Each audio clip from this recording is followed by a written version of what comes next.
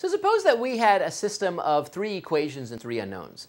And we set up the matrix and we started doing the elementary row operations and we're working it away and we're trying to look at that augmented matrix and work with it. And suppose we get down in the middle of the question to this augmented matrix. Well, what can we conclude?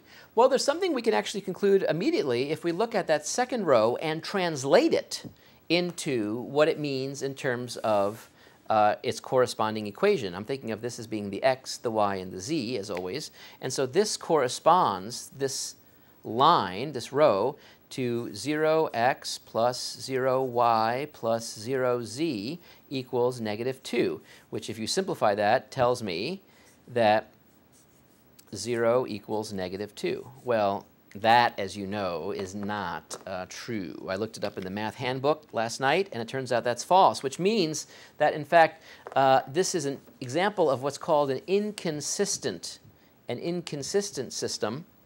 And in fact, when you have an inconsistent system where you work through and at every step you're creating something using just the row operations, and you produce something that is known to be false, then in fact you have no solution. So here's an example where there's no solution. When you have all zeros on this side and then a non-zero thing there, you know it's no good. No good. Now, another thing that could happen, so imagine that we're going around solving a system, and this time after we do all the row operations, we get a matrix, an augmented matrix that looks like this. Now notice that last row is all zeros, and that's not a contradiction if you translate. 0x plus 0y plus 0z does equal 0. 0 equals 0, so that's cool. But what that tells me is that this system is dependent, right? It means that some of the corresponding equations actually depended on the others. They were kind of, once you kind of massage them, they became the same, and that's what we're seeing here, all the same. And this immediately implies that if we have it in triangular form, that in this example, for example, we will have infinitely many solutions. And just to remind you of how we'd go about that, what we see, this tells us that the variable z can be thought of as being a free variable. So let me just first of all translate each of these rows into the corresponding equation. X minus 2y plus 0z equals 1, and this is y plus 5z equals 0. And that last one just says 0 equals 0. And notice there's no constraint on z, so we can let z be anything we want. So let's let z be some unknown parameter. I'll call it a. Armed with that, I can now back substitute and solve for y here. That tells me that y equals -5a. because I plug in a here and then bring that over to the other side. And then if I substitute that into here, I can figure out exactly what x should be, because I know that x minus 2 times y, which is -5a. So -2 times -5 is positive 10a equals 1. And that tells me exactly what x has to be. X has to be 1 minus 10a.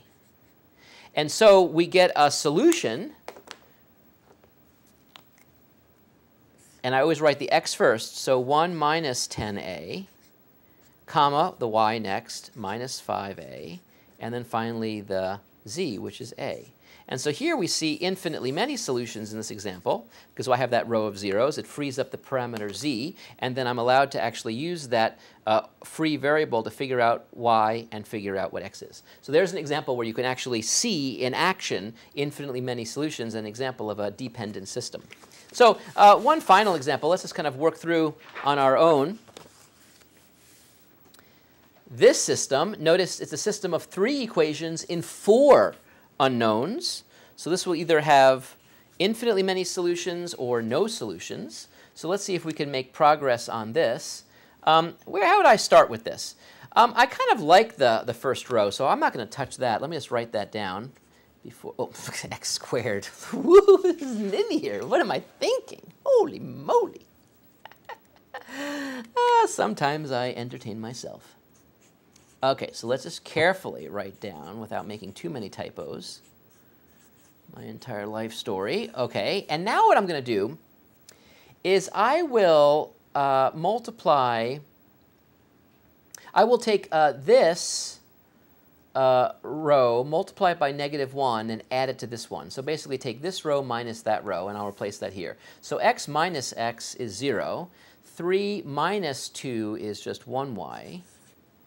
-3z minus -3z is going to be 0. And then -4w minus -4w is 0. Wow, this is awesome. And I see 15 minus 10 is 5. So this is really cool, actually. Just that simple little operation right there allowed me to see that y equals 5, which is very, very cool. Very, very cool. Oh, but you know what I should do? I should probably put this in a matrix form first. Would you like me to do that? I think I'll do that. So let me just finish writing what I have here. I won't do anything else, because I want to show you that this is really the same thing as creating a matrix if you wanted. It's all the same thing. That's why it doesn't matter. But just for fun, I'll take this now, and I will transform this now into the corresponding augmented matrix. So I'm just going to pluck out the coefficients. 1, 2, -3, -4, and this constant is going to be 10. And then here, I'm just going to write in the one we just found, which is going to be 0, a 1, a 0, a 0, a 5. Do you see how, in fact, these are equivalent? This is going to be a matrix right here. And this is just merely a system here, but these are kind of representing the same thing. And now what I'll do here is I'll write down the coefficients here, which are going to be 2, 2, -6, -8, and 10. And it's an augmented matrix, so I put little dots over here. That represents, these are the constant sides, and these are the variables, x, y, z, w. Excellent. OK, so now, how would we simplify this a little more?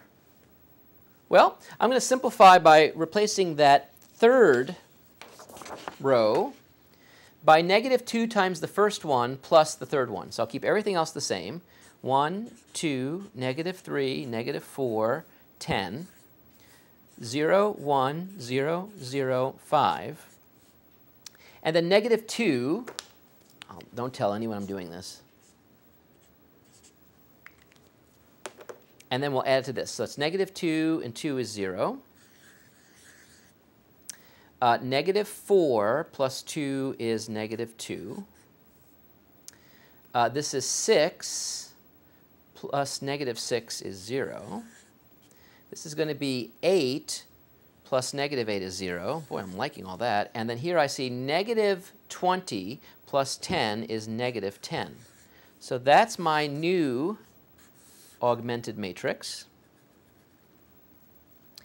And now we can actually notice that if I were to divide this a row by -2, it actually, notice, is going to become the previous row. So I'm going to do a couple things here at once. Check this out. Tell me if you like this or not. I'm going to first copy the beginning. I'm going to keep the next thing. And now I want you to imagine taking this row and multiplying it through by, in fact, let's just multiply it through by half. Then this becomes a -1, and this becomes a -5. If I take that and now add it to this one, what's going to happen? I'm going to get 0, and this is -1, and 1 is 0. 0, 0, and -5, and 5 is 0. Check it out. So I have this now in this triangular form where I see now an entire row of zeros. That tells me that there's lots of stuff going on here. So let's figure out what we know. Okay? So now we've made this as simple as we can. Let's take a look at this and reflect. What do I have? Well, what I know, first of all, is that second line is really informative. If I translate that into the corresponding equation, I see 0x plus 1y plus 0z plus 0w equals 5. It just says that y equals 5. How awesome is that? I know exactly what y equals. Y equals 5. Cool. And this tells me I can figure out what x is in terms of y and w and z and w. But this equation down here just says 0 equals 0, which means there are no other constraints on z And there are no other constraints on W. So we have two free variables, a Z and a W variable. And they could be anything, and they don't have to be the same thing. They could be anything at all. So in fact, here I have two free parameters, and I should give them names. So let me actually call the Z parameter A. Oops, I need the right color. So the Z parameter, I'm going to call this A. And A is just anything at all we want it to be. And then the W parameter, I'm going to call some other free variable. I'll call it B. Now, armed with that y has to equal 5, and z could be anything, calling it A, and w could be anything, call it B, this first row actually tells me that x is dependent on these things. And how so? Well, if we translate this, this says that x plus 2y minus 3z minus 4w equals 10. And if I insert what we know, what do we see? I see that x plus 2 times 5, which is 10, minus 3 times z, which is a, so minus 3a, minus 4 times w, which we're calling b, equals 10. If I subtract 10 from both sides, notice that they drop out. And if I add 3a to both sides and 4b to both sides, I see that x equals 3a plus 4b. And so that's the value for x given the value for z and w being a and b. So what that means is I now see what x equals. X is going to equal 3a plus 4b. And so the solution can be written as an ordered, in this case, quartuple. 3a plus 4b, that's x. Then I write y, that's the number 5. Then I write the z, which is a, and then I write the w, which is b. And that is the answer.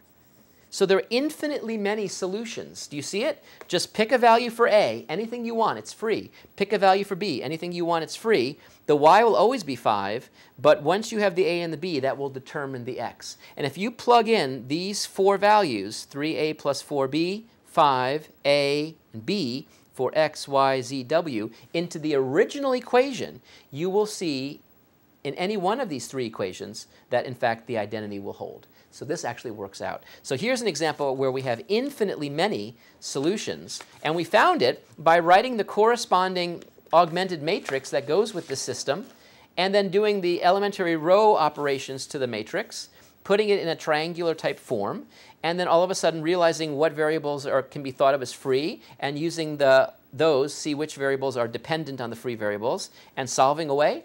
There you have it. Really amazing that, in fact, we can take a look at really complicated systems of linear equations, really lots of variables, and just by following a process, looking for that pattern, and slowly going through some of the arithmetic, we can actually say something definitively about this very complex system.